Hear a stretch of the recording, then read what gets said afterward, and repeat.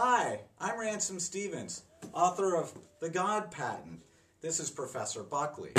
Our question today comes from Anne Clark, who asks, how would science be different if dogs did it instead of people? Well, what do you think? That's more or less what I thought he'd think. So there's some obvious things that come to mind. First, sleeping and nap analysis would be very high priority. Digging would play a much larger role in fundamental science. That since sight is the primary sense that drives people, our natural interest drove us towards astronomy, looking at the stars and asking questions, and that ultimately led us to particle physics and all of the physical sciences. But for dogs can only see one color. In other words, they're colorblind. But they don't lead very uncolorful lives, do they?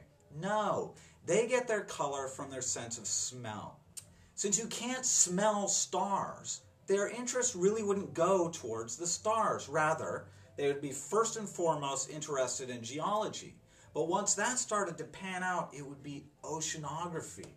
And then I could just picture it, right? A bunch of dogs on the deck of a ship pulling a core sample out and then dumping it on the surface of the ship on the deck and then digging through and sniffing in everything, categorizing every smell.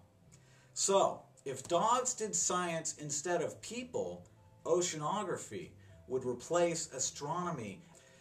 Please ask me a question. I love your questions. Right here at Facebook or on YouTube, or send me a note, ransom@ransomstevens.com. Thanks. Till next week.